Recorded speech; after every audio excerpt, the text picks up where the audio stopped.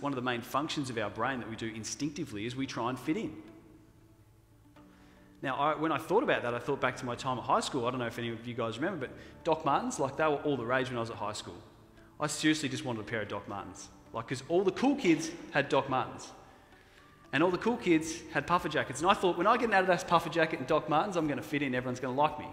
What I started to understand was that human psychology is all about our desire, our underlying desire to fit in. Now, the reason being, you go back 2,000 years ago when we were tribal, right? If you got kicked out of the tribe, what did that mean for you? What's that? Death. Almost certain death. Because the chances of you being able to hunt, gather, shelter, look after yourself, it's the safety in numbers thing, right? So we all try and fit in. Now, the thing is that knowing that, I started to understand why it was that my behaviours were driven to do what I'd done for such a long period of time. Now, the thing is, right, do we still live in tribes?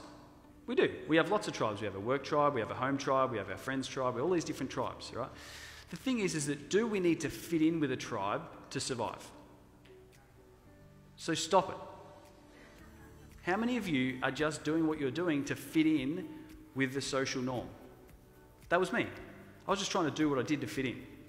The biggest change in me came from understanding that I was just trying to fit in and stopping it.